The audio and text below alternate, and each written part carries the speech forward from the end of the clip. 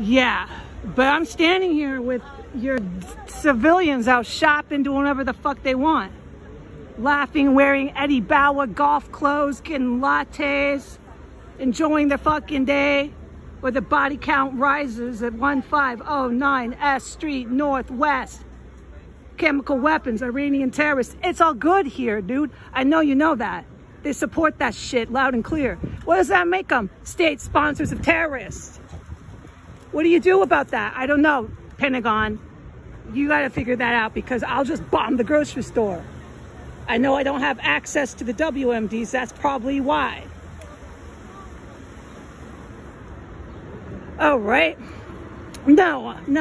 I don't have access to WMDs. I know that. There's a little MD, Maryland police. They're mixed. Some of them are with Al-Qaeda. We know that. Some of them are actual officers who have the right to wear the badge. We know that. All right. I'm sick of standing here, I'll tell you that. Watching these elite, rich DC people living in Bethesda, shopping while I suffer with no fucking job, no fucking help, hunted and stalked by the DC fucking PD. Just how many days ago was it? I smelled more motherfucking dead bodies. That dude is still in there fucking chopping them up.